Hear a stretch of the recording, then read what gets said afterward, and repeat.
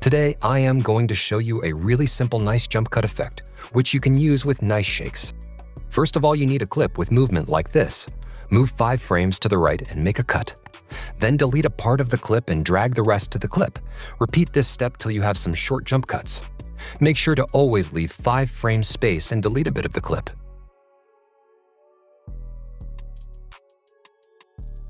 That's already 50% of this effect, but now let's make it look a bit nicer. Search for the brightness and contrast effect and drag it to the first clip. Then you look for the black and white effect and drag it also to the first clip. Make a keyframe in the beginning of the first clip on brightness with 50 and on contrast too. Then move 2 frames and set them to 0. Copy both effects and drag them into the other clips. On the last clip, you can only drag the brightness and contrast effect. Looks already much better with the flashes. Now create an adjustment layer and drag it on the timeline with 6 frames length. Now we will add a nice and simple shake effect. You can find the shake effect in the description.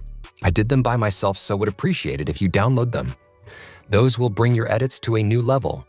They are very simple to use. Last, we will add some sound effects. The camera sound effect you can find in the description for free, plus a very nice grain and dust overlay.